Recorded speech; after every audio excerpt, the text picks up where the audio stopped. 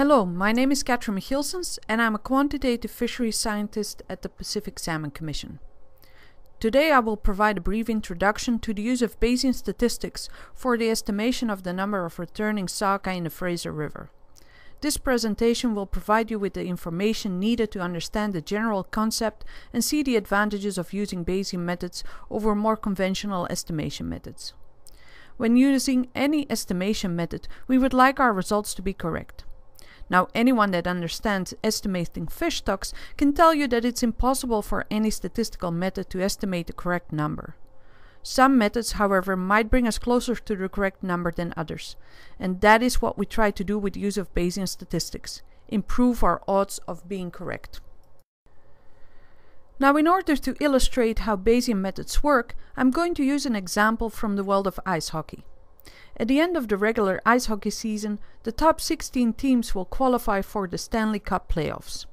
This is an elimination tournament to determine who will advance to the Stanley Cup final and win the Stanley Cup. It is a much anticipated event for ice hockey fans, and therefore people are keen to predict who will win the cup and what are the chances of their favorite team to win. In order to answer those questions, it's important to find an optimal strategy to increase your chances of being correct. So how would you do that in case of the Stanley Cup? For one, you can start by asking yourself what prior knowledge or information you have to predict who will win. This prior knowledge might be the player or team statistics from the regular season. Once the playoffs start, you may revise those predictions based on the in-season game results. By integrating the in-season information with your prior knowledge, you may have a better chance of predicting the chance of your favorite team winning the cup.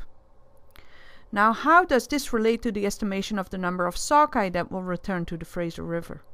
Similarly, you will have a pre-season forecast of the run size, and this prior information can be combined with in-season observations relating to daily abundances to estimate the run size. So what constitutes prior knowledge or information? Prior knowledge on the players, the coach and the team can come from many different sources.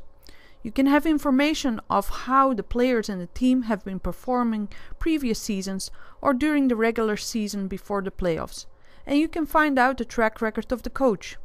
You can look into the sports literature and consult the sports pages or look up injury reports. You might even want to consult the tabloids, as players who spend the night before an important game brawling in bars might not be playing to the best of their ability.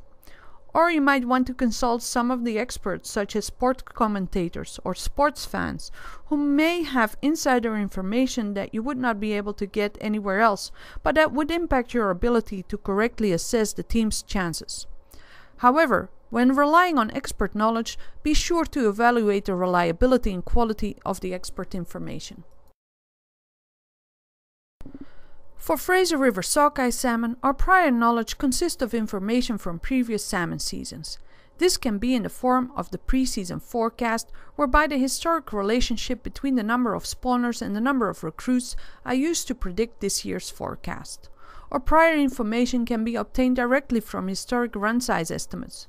For example, if historically the run size for a particular stock has never exceeded 100 million sockeye, it's unlikely that the run size would be as large in the coming year. Prior knowledge can also be obtained from literature. Information from the State of the Oceans reports, for example, can be used to adjust the information based on the number of spawners 4 years ago by accounting for the environmental conditions encountered by their offspring.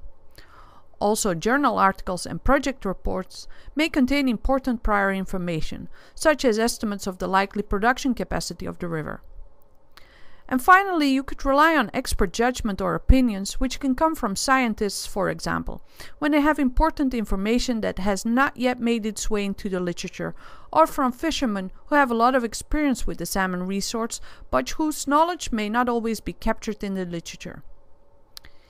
Here we have represented our prior knowledge of the run size for sockeye salmon in a graph.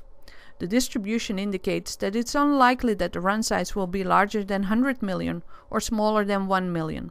Most likely the run size would be around 15 million. Now in season we could rely on additional data collected to update that knowledge. So what type of information do we have in season to update our prior knowledge? In our example of the Stanley Cup, we have game-by-game reports on how the different teams are doing in the playoffs.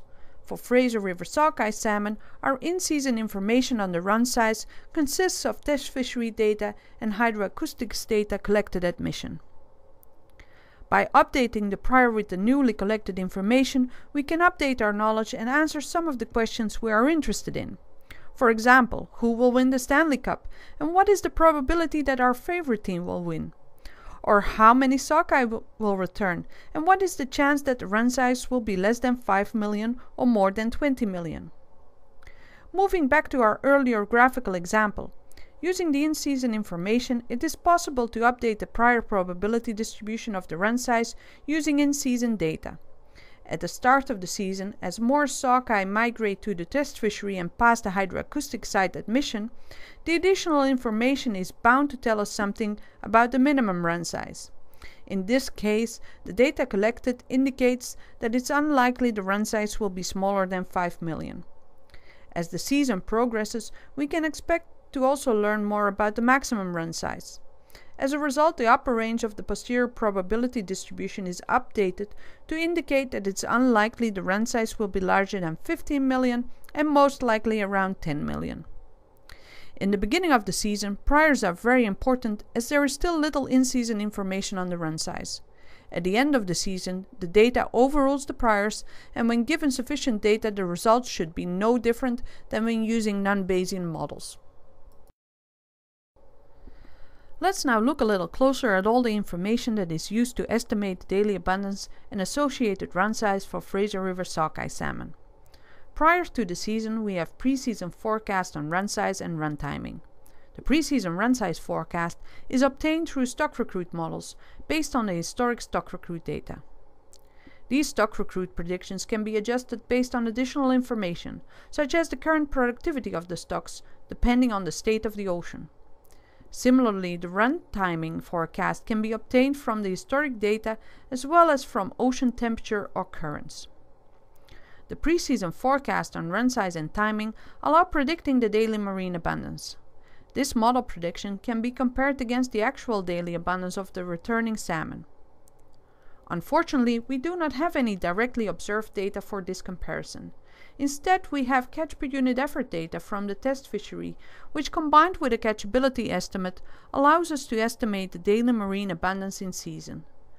The prior for the catchability coefficient is obtained from historic data.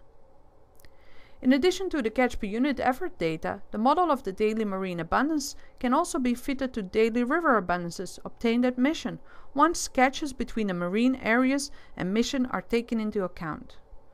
The mission data, however, is not as timely as the marine data, as it takes about 6 days for the sockeye salmon to migrate from the marine area to the river.